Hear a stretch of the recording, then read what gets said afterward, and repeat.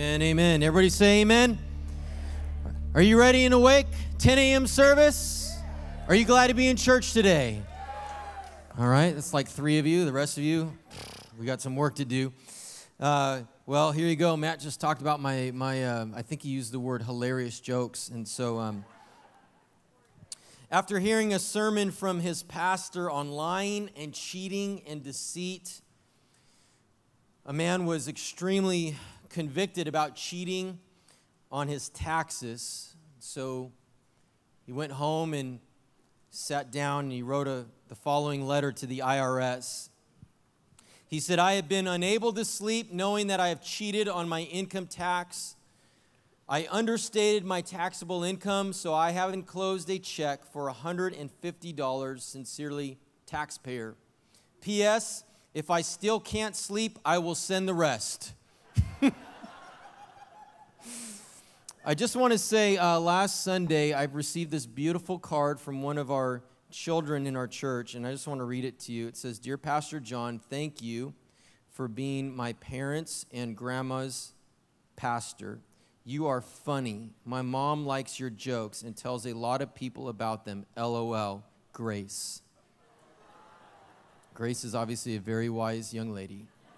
God bless you, Grace. Today is the fifth and final message of a series that we've called The Return of the King, a study in 1st and 2nd Thessalonians. And the primary theme, the reason I chose these two books, primary theme is the coming of the Lord, what is often called the second coming of Christ. Thessalonians deals with what theologians call eschatology, which is the study of last things or the study of the end times. And this is part 2. Today is part 2 of the message. This is the last message of the whole series, and this is part 2 of the message that I started last week that I called Running with the Horses. Running with the Horses, based on 1 Thessalonians 5. We're going to get to 1 Thessalonians 5 in a minute. You can turn there right now if you want to. If you missed the message last Sunday, I'd encourage you to go back and watch it. It'll give you a little bit more context for where we're going today. But we talked about how the Bible says that we are living in the last hour and the Antichrist is coming. 1 John chapter 2:18, "Little children, it is the last hour, and you have heard that the Antichrist is coming. Even now many Antichrists, lowercase a, false prophets, have come, by which we know that it is the last hour." The Antichrist, I explained last week, is a false prophet, an incredibly evil, wicked being who will set himself up against Christ and the people of God, Christians, in the last days before the second coming. 2 Thessalonians chapter 2, you can flip there if you want to. I'm just going to pull out a few verses. 2 Thessalonians chapter 2. Paul talks about the Antichrist in this passage. In verse 3, he says, "Let no one deceive you." That's a common theme in 1st and 2nd Thessalonians is deception, because that's what's going to happen in these last days to some. "Let no one deceive you by any means, for that day," New King James capitalizes the word day because it's referring to the day of the second coming of Christ, the return of the King. "For that day will not come unless the falling away comes first." The falling away, that's a term that refers to a massive rebellion against Jesus Christ by those who refuse to believe in him and follow him during the Great Tribulation. One of the reasons we know that this has not yet happened, that we're not to this point of history yet, is because in the last 40 years, the last 40 years, approximately 1.6 billion, with a B, 1.6 billion people have come to Christ in the last 40 years alone. So some believe that is more than the previous 1,970 years combined. In other words, since Jesus died, resurrected, and ascended to heaven. In other words, God is on the move in the world. Jesus is building his church. The gates of hell will not and cannot prevail. But we haven't hit that point of history yet, where the falling away. And then Paul says, "And the man of sin is revealed, the son of perdition." Those are two other names or titles that Paul uses for the Antichrist. Skip down to verse 9. The coming of the lawless one, which is another title, a third title for the Antichrist we see in this passage. The coming of the lawless one is according to the working of Satan, with all power, signs, and lying wonders, and with all unrighteous deception among those who perish, because they did not receive the love of the truth, that they might be saved. Whether or not the actual person of the Antichrist is here now, personally, by the way, I don't think so. I don't believe this to be so. Some of you that maybe have been married and divorced, you might think that your ex-spouse is the Antichrist, but I don't know. But the spirit of the Antichrist is here. The Bible says clearly, 1 John chapter 4, verse 3, every spirit that does not confess that Jesus Christ has come in the flesh is not of God.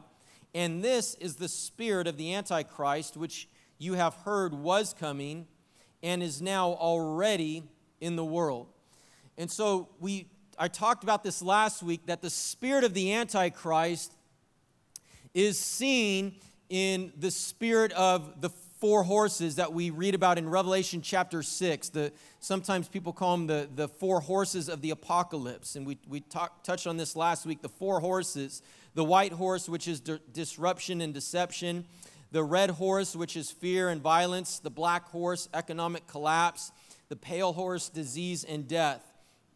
We see this spirit of the Antichrist in our world now. And Jeremiah chapter 12, verse 5 says, so Jeremiah, and I think you can insert your own name there.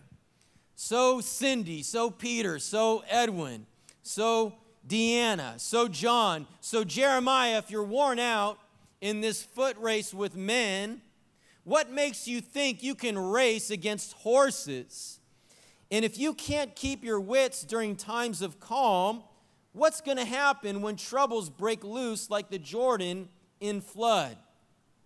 So this is what we talked about last week, but let me mention it again. In the midst of living in a world where the spirit of the Antichrist is increasing, is growing, where there's increasing amounts of disruption and deception and fear and violence and economic collapse and disease and death, you and I, the church of the living God, we are called to run with the horses. No matter what happens in our world, no matter what happens in our circumstances beyond our control, no matter what happens in your own life personally, no matter if this is the very last generation before the King returns, we are called to run with the horses. The Spirit of Jesus Christ is in us, and He is greater than the spirit of the Antichrist who is in the world around us. Which takes us back to 1 John 4. This is the spirit of the Antichrist, which you have heard was coming and is now already in the world.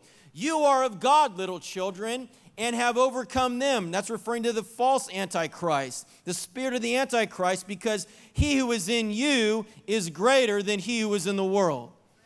And so 1 Thessalonians chapter 5 teaches us how to run with the horses, how to run with the horses. In other words, how we can live powerfully and successfully and victoriously as we watch, as we prepare for Jesus' return as the spirit of the Antichrist intensifies. And these verses that you'll see in a moment, they read kind of like a checklist for end times living. In fact, I'm giving you points and I'm giving you a little checklist as we go along as well. You can give yourself a letter grade as you follow along. And just like you would in school, give yourself a letter grade. If you get a C or lower on any of them, by the way, then that's something that you need to take to prayer and work on and ask God to help you change and grow and mature. I know some of y'all thought in school C's get degrees, but C's as a Christian are not good enough. You're not called to be an average Christian. Come on, somebody. You're more than a conqueror. So I gave you 3 last week. Run with spiritual covering. Run with ministry. Run with grace. I gave you 3. Today we're going to finish the list. I'm going to give you the final 6 points here. Turn in your Bibles to 1 Thessalonians chapter 5. 1 Thessalonians 5, we're going to read the rest of the chapter. In fact, go ahead and stand to your feet if you would, everybody, real quick. Stand to your feet.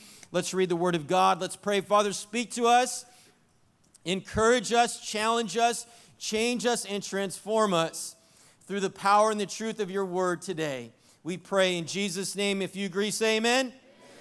We're going to start in verse 16. We're going to read verses 16 to 22 together. You'll see how short they are. Just read them out loud together. Ready, go.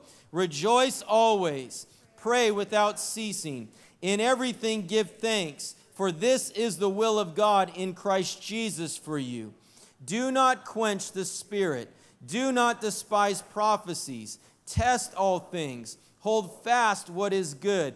Abstain from every form of evil. Good, I'll read the rest. Now may the God of peace himself sanctify you completely, and may your whole spirit, soul, and body be preserved blameless at the coming of our Lord Jesus Christ. He who calls you is faithful, who also will do it.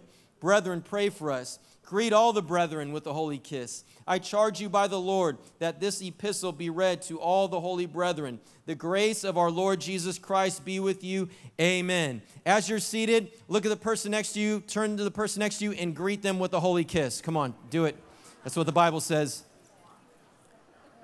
Hi. Good job. Yes, I just got a holy kiss from my wife. Come on, somebody. I hope if you're married, I hope you kissed your spouse and you didn't kiss somebody else. Otherwise, you're in big trouble.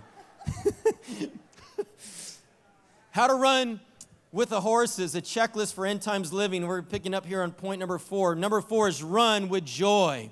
Run with joy. If you've never memorized the Bible verse ever in your whole life, you can memorize one right now. All right, I'm going to teach you how they do it in Sunday school. You say the reference, then you say the verse, then you say the reference again. We're going to do that. Class, come on, everybody. Say it with me. 1 Thessalonians chapter 5, verse 16. Now, there's like 3 of you doing this. Come on, let's do it again. 1 Thessalonians chapter 5, verse 16. Rejoice always. 1 Thessalonians chapter 5, verse 16. Congratulations, pat yourself on the back. You just memorized a verse. Rejoice always. Run with joy. Run with joy. I think a great definition of joy is from Kay Warren, Rick Warren's wife. She wrote a book called Choose Joy. She says, joy is the settled assurance that God is in control of all the details of my life. By the way, notice I gave you scripture references here that you can look up. Philippians 4, most joyful book of the Bible that Paul wrote from jail is Philippians. Joy is the quiet confidence that ultimately everything is going to be all right. And the determined choice to praise God in every situation. Joy is a choice. You're as joyful as you choose to be. If you're connected with the Lord, you can choose to be miserable or you can choose to be joyful. You can choose to be fearful, you can choose to be joyful. You can choose to be resentful, you can choose to be joyful. If I'm giving myself a grade on this is one that I have to come back and work on often because it doesn't come easily or naturally to me. I got to work on joy.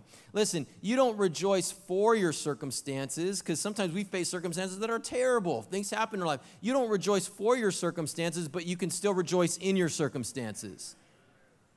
If you're a parent of a teenager right now, you're probably not rejoicing for the fact that you have teenagers that are talking back to you and don't pick up their room and, all the other things that come along with being a teenager, but you can rejoice in their teenage years.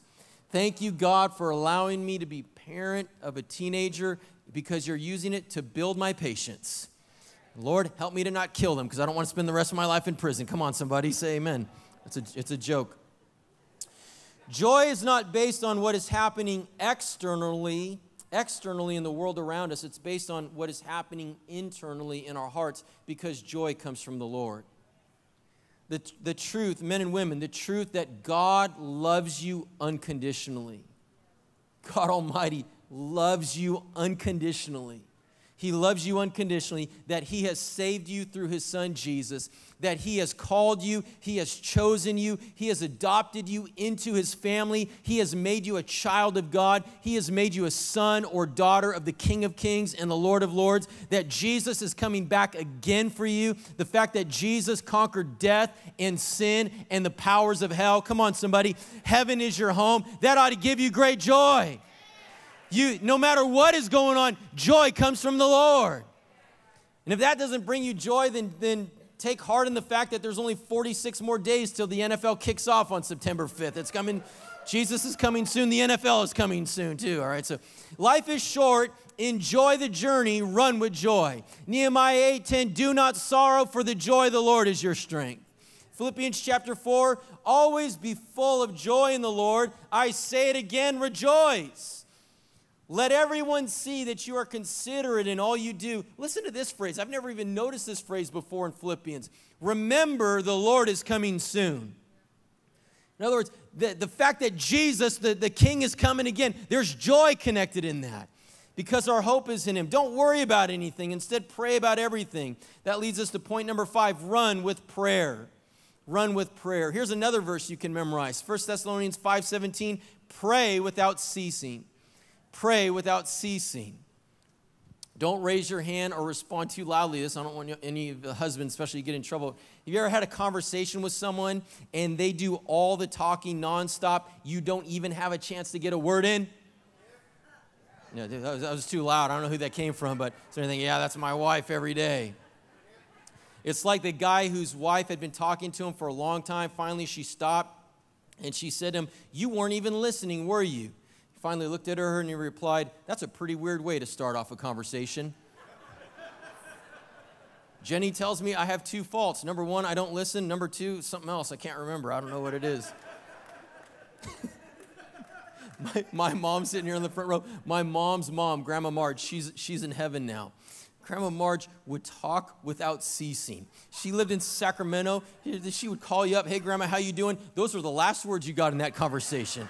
She would just go. She'd take off like a jet, and you could put the phone down. You could put it in a drawer. You could go vacuum the house. You could wash your dog. You could do the laundry. You could come back an hour later. She's still talking. And you say, Grandma's great talking to you. Have a great day, and hang up on her. She never even knew. My Grandma Marge would fall asleep on the couch. I'm not making this up. I couldn't make this up. She'd fall asleep. She'd be talking to you as she's reading the newspaper, and she's doing all the talking. You're just sitting there just listening to her babble on and on and on. She's talking, and then she would start to fall asleep, and she'd start snoring. She'd be out for about 3-4 minutes, and then she'd wake back up again, and she would pick up mid-sentence where she left off. It was like some crazy spiritual gift that woman had. She's in heaven now talking to anybody who's going to listen. I guarantee you. It's like, I got to spend eternity with this woman. I'm getting away from her. I'll see you again, Grandma. God bless you.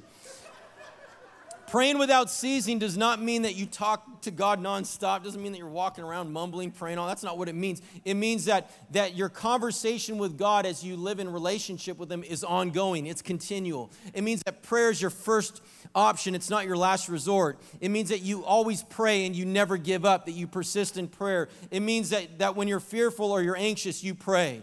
Listen, if you only pray when you're in trouble, you're in trouble. Because prayer is the difference between the best that I can do and the best that God can do. And if you're going to run with the horses, in the spirit of the Antichrist in the world, you need to be a man or woman of prayer. You think, I don't know how to pray. Well, you know how to talk. Prayer is just talking to God. It's having a conversation. It's talking to God, casting your cares before him.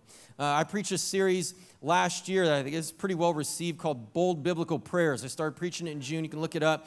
And as a series of messages over the summer. I'm going to do part 2 of this series starting next week. We're going to talk about bold biblical prayers. I'm not preaching the same messages. It'll be new messages. In fact, some of our staff are going to preach. My mom's going to preach a message in a couple weeks. It'll be really good. We're going to teach you how to learn principles from the Bible, even prayers that you can actually pray. You'll be encouraged and equipped.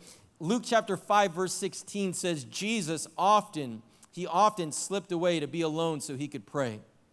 Mark 1:35 says, very early in the morning, while it was still dark. Dang it, I wish it didn't say that. Why did I have to say that? Very early in the morning, while it was still dark, Jesus got up. He got up. He got out of bed. He left the house. He went off to a solitary place where he what does it say, church? Where he prayed. Here's my challenge to all of us this week. I know some of us do this already. Some of us don't. My challenge to all of us this week is to get up 15 minutes early. Set your alarm for 15 minutes early. Get up 15 minutes early and spend that time with the Lord. Spend the first 5 minutes in the Word of God. Open up the Bible. Read it get a physical Bible, not your phone. Get a physical Bible. Read it for at least 5 minutes, all right? You can read that. You can read one chapter pretty easily, most chapters in 5 minutes. And then spend the next 5 minutes in prayer. Just talk to the Lord. Thank him. Talk to the Lord in prayer. And then spend the last 5 minutes of that in worship. Get your favorite worship song, turn it on, and worship the Lord. And if you do that, some of us don't have this habit yet, the spiritual discipline, the spiritual habit. If you start to do that every day this week. I'll bet you come back to me next week and say, Pastor, I did it. I noticed a difference. I bet you will. And you continue to do that. You become a person of prayer, a person who spends time with God in relationship with Him. Your life will be different. You'll be able to run with the horses. Number 6 is run with gratitude. Run with gratitude. Listen to what Paul writes in 2 Timothy chapter 3. But know this, that in the last days, perilous times will come. For men will be lovers of themselves, lovers of money, boasters, proud, blasphemers, disobedient to parents. What does it say next? Unthankful. Isn't that word, and the list goes on, by the way, but that word's right in the middle, unthankful, which is why Paul says in 1 Thessalonians 5:18, in everything, give thanks, for this is the will of God in Christ Jesus for you. So many of us think, what's the will of God for my life? Now, when we ask that question, I know we're thinking, what is the specific individual purpose? And we're going to end with that in a few moments. But the Bible says a couple of different times, this is the will of God for you. 1 Thessalonians chapter 4 says, this is the will of God for you, that your sanctification, that you avoid sexual immorality. It says right here, part of the will of God for your life is to be thankful to the Lord, to live in an attitude of gratitude. I mentioned Corrie ten Boom last week in the message, at the very end of the message. She was a Dutch Christian, lived during World War II. Her father, her sister Betsy lived together. They were hiding Jews, trying to protect Jews from the Nazis. They were found out, sent to a concentration camp. Corrie and Betsy's father died pretty quickly because he was elderly. Corrie and Betsy lived there for a while until Betsy actually ended up dying in the concentration camp. But they were together in the same room for a while. And Corrie, in her book, The Hiding Place, talks about her sister Betsy. Corrie was amazed at Betsy in the worst possible conditions you can imagine in a Nazi concentration camp. Corrie would talk about how much Betsy loved Jesus, how she would praise and worship, pray and seek the Lord. And she was inspired by her sister. She kind of even would get annoyed with her sister Betsy sometimes because in their room, in their barracks where they lived, they had fleas. They literally had fleas and bed bugs. And Betsy would tell her sister Corrie, we must praise God for the bed bugs. Corrie's saying, what the heck are you talking about, Betsy? Come to find out, after Corrie was released because she survived the concentration camp, she found out that the reason the Nazi guards never came and abused her and her sister and the other women in that room is because there were bed bugs. And Betsy, praise God for the bed bugs. That's amazing. Now, that's an extreme example, but I say it to make a point. Because complaining focuses on what others have that you don't have. And it says, what I have is not enough. Gratitude focuses on what God has given you and says, God, thank you. What I have is more than enough.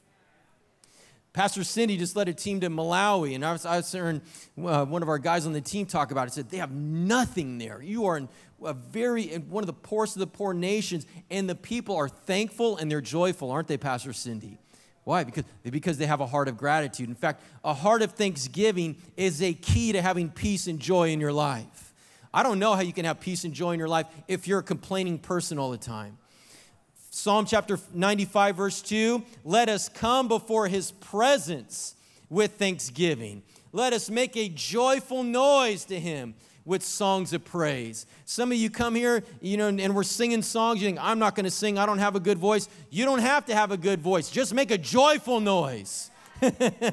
Come into His presence with thanksgiving. You want the presence of God in your life? You need to enter it with thanksgiving and praise. Somebody say amen. No matter what happens, if you know the Lord, there is always something to be thankful for because we've been saved. We can thank God for the cross of Christ. We can also thank God that we live in Southern California and we have the best Mexican food in the world. That was the loudest amen I've got all day. Number 7 is this. Run. I like this point. Number 7, run with discernment. Run with discernment. 1 Thessalonians 5, 19 to 21, we just read it. Do not quench the spirit. Do not despise prophecies. Test all things. I'm going to give you a definition here that I made up. I think it's quite brilliant. Spiritual discernment is the supernatural ability to see and sense things with God's help through the Holy Spirit from God's perspective based on the Bible. I'm going to say it again. Spiritual discernment is the supernatural ability to see and sense things with God's help through the Holy Spirit from God's perspective, which is based on the Word of God, the Bible. I'll preach a series on the Holy Spirit before we end this year, but the Holy Spirit lives inside of us. The moment you receive Christ, the Holy Spirit dwells and lives in you as followers of Jesus. He helps us live for Christ. Jesus teaches about the Holy Spirit, John chapters 14, 15, 16. He calls the Holy Spirit our helper, our comforter, our counselor. And we just read, the Bible says, do not quench the Spirit. Some translations actually say, don't put out the Spirit's fire. Some of you are thinking, that's easy for me, Pastor. The fire's never been lit before. Listen, then you need to get lit. Come on, somebody. And I'm not talking about how some of you young people are thinking about, all right? You need to get on fire. You need to get baptized and filled with the Holy Spirit. Matthew chapter 3, verse 11, John the Baptist says, I came and I baptized you with water, but one is coming after me. I'm not even worthy to tie his sandals. He will baptize you with the Holy Spirit and with fire. Some of you need to get on fire for the Lord. You need to get filled with the Holy Spirit. That was a weak, terrible, pathetic applause, but maybe I'm not preaching good. I don't know. But the Holy Spirit speaks to us. He guides us. He says, go here, say this, do this. He guides us. He helps us in every situation. He warns us as well. Don't go there. Don't say that. Don't do that. Don't look at that. Come on, somebody. Don't become a Raiders fan. Don't do that. We need to learn how to be sensitive to the Holy Spirit. Do not quench the Spirit, and do not despise prophecies, it says. Prophecy is twofold. One of the aspects of prophecy in the New Testament is actually forthtelling God's Word. In other words, that's what I'm doing right now. It's preaching, it's teaching, it is proclaiming the Word of God. That is prophecy. That's prophesying. That's an aspect of prophesying. The other aspect that we often think of is foretelling or predictive, future-oriented. Words that are given by the Holy Spirit through God's people. Since the spirit of the Antichrist is here right now in the world, if we're going to run with the horses, we must run with discernment. We must know how to test all things from every and any source. And we are inundated daily with all kinds of sources and voices speaking to us. And we must test all things, by the way, including preaching and teaching from everybody, including from this pulpit as well. You need to run with discernment. I'm going to give you a very simple twofold way to do it. I think there's more, but let me just give you two. If a prophecy or message or word is from God, it must pass these tests. Number one, it must line up with the Bible. A prophecy, a message, a feeling, a sense, it must line up with the Bible. It will never, ever contradict Scripture. I'm just going to say this. I'm going to say this as your pastor in love, all right? I'm not trying to offend or condemn anybody. I just want to tell you this because I hear stuff like this. My mom hears, pastors hear stuff like this. You know, you're in a relationship with somebody, you're not married, but you're sleeping together, you're living together, and you'll say things like, well, we just feel a peace about it. We prayed about it. We felt like God said it was okay. Whatever voice you heard, that was not God speaking to you. Because the Bible is, the Word of God is clear on that. Avoid sexual immorality. That's any sex outside of marriage between a biological male and a biological female. Anything else, you're out of bounds. I say, God won't, the Word of God, God will never contradict Himself in the Bible. The second way is that it affirms. Whatever you hear, it must affirm that Jesus Christ is the incarnate Son of God, that He is the sinless Savior of the world, that as He is revealed in Scripture, that is who He is. You hear anything else? That's what we just read in 1 John chapter 4. You hear anything else? That's not of God. It's an antichrist kind of spirit. The main point of prophecy is not prediction, it is hope. The main point of prophecy is to point people to Jesus, who is the living hope. We just sang about that a few moments ago. The primary purpose of prophecy is not prediction, it's preparation. It's so that you and I can live ready. Come on, we can live ready for the return of the King. That's what we've been talking about for 5 weeks now. One of the primary tools of the devil is deception, which is why we need discernment. In fact, Jesus criticizes, he rebukes the religious leaders in Matthew chapter 16, verse 3. He says, you hypocrites, you know how to discern the face of the sky, but you cannot discern the signs of the times. In Luke chapter 21, Jesus is talking about his return. Listen to what he says. There will be signs in the sun, in the moon, and in the stars, and on the earth distress of nations with perplexity, the sea and the waves roaring, men's hearts failing them from fear and the expectation of those things which are coming on the earth. For the powers of the heavens will be shaken. And then they will see the Son of Man coming in a cloud with power and great glory. Now, when these things begin to happen, what does it say, everybody? Come on, say it again. Look up and lift up, it says. When these things begin to happen, look up and lift up. Look up and lift up your heads, because your redemption draws near. Go through life looking up, not around. Number 8 is this: run with wisdom. Run with wisdom. Run with wisdom. There's a big difference between knowledge and wisdom. Knowledge is the acquaintance with any kind of information. Wisdom is applying the right information. Knowledge you can get from any book. Wisdom you get from the book.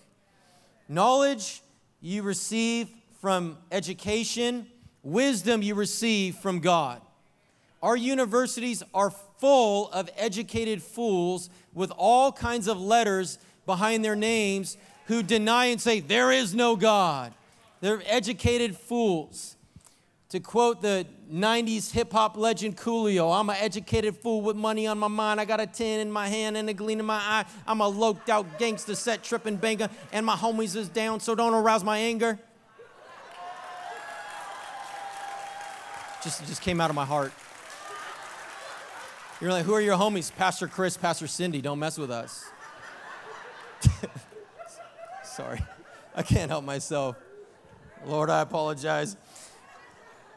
Let's quote evangelist legend Billy Graham instead of Coolio. Knowledge is horizontal, but wisdom is vertical. It comes down from above.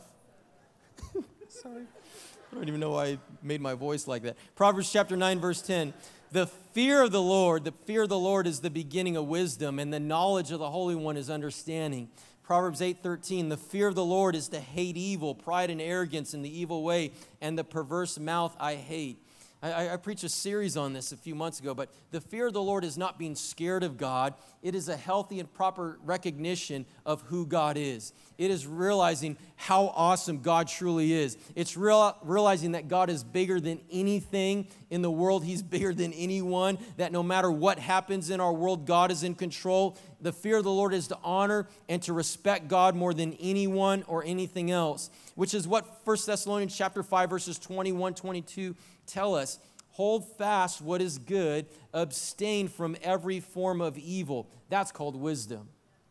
That's called wisdom.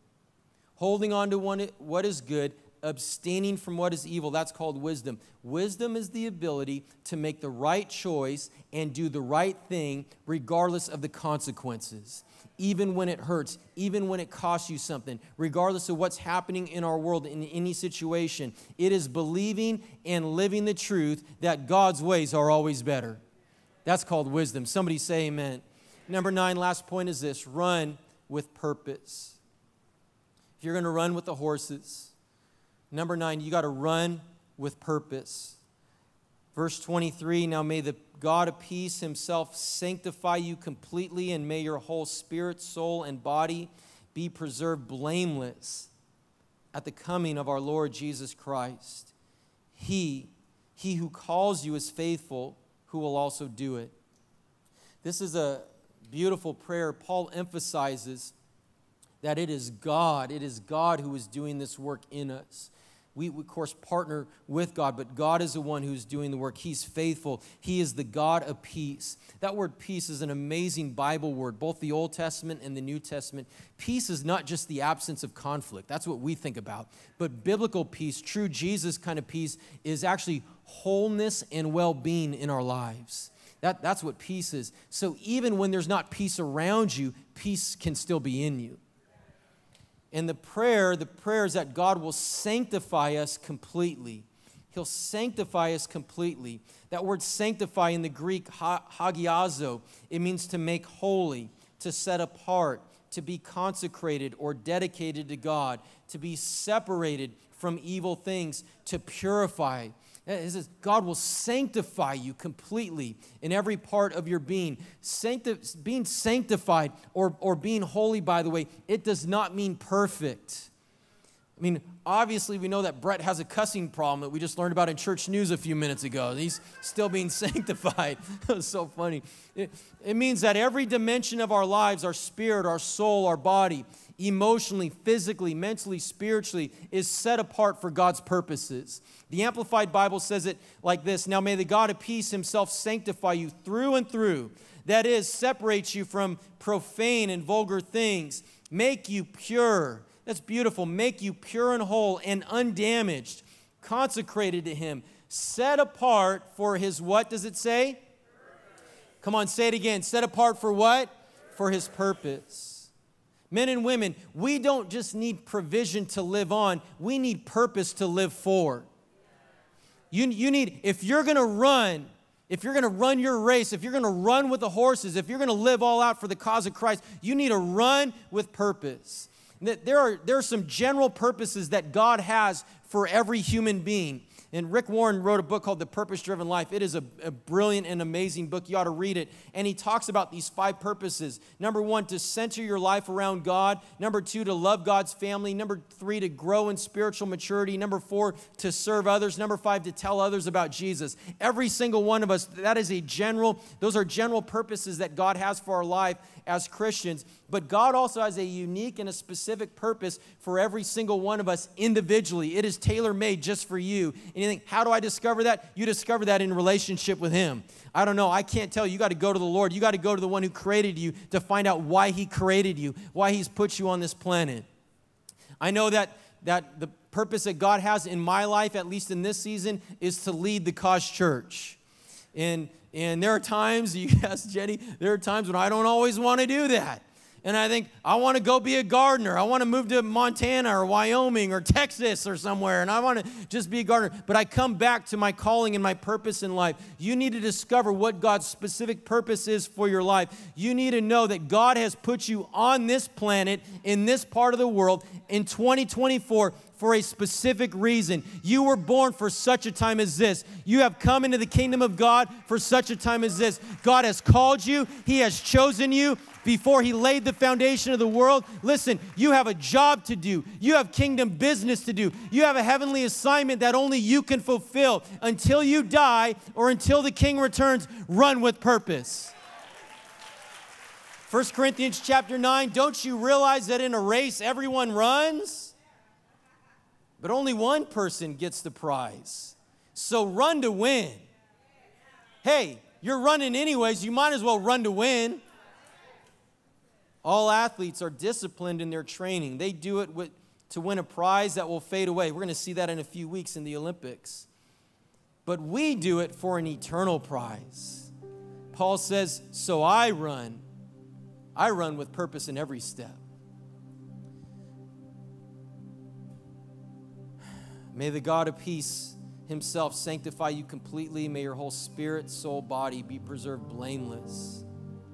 That's a great word, blameless at the coming of our Lord Jesus Christ. For those of us who know the Lord, those of us who walk in relationship with Jesus, he's our Savior. We've received salvation. It says that we will stand before him someday. We will stand before Jesus Christ blameless.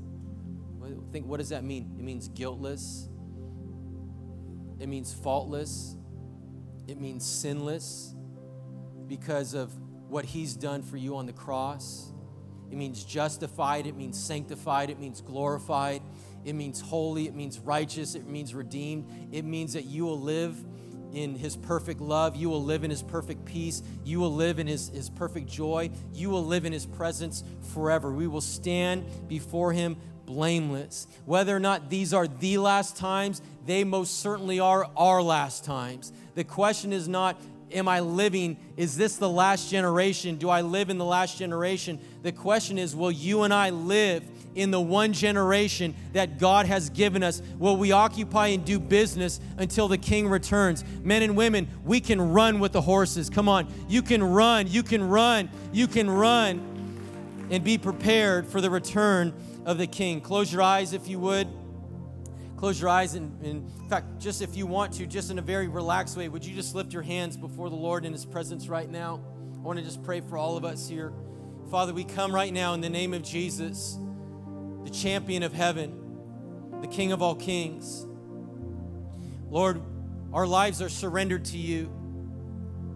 And God, we recognize we can't run in our own ability and our own strength. It's not by our own might, our own power. It's by the Spirit of the living God. We thank you, Lord, that your Spirit in us is greater than the spirit that is in the world. So God, all of these things that we've been teaching on, that we've been talking about, help us to live them out. Help us to embrace them. Show us where we need to grow. Help us to change where we need to. Lord, I pray even for those of us here right now, I just feel prompted that maybe think, I don't really know what my specific purpose is. I know I didn't really teach on that, give any real practical things on that. But God, I pray even in the next week, God, would you speak to them about that? Would you put something in their heart? Would you give them dreams? Lord, you give them visions. Would you help them to identify why they're here right now, what you've called them, created them to do?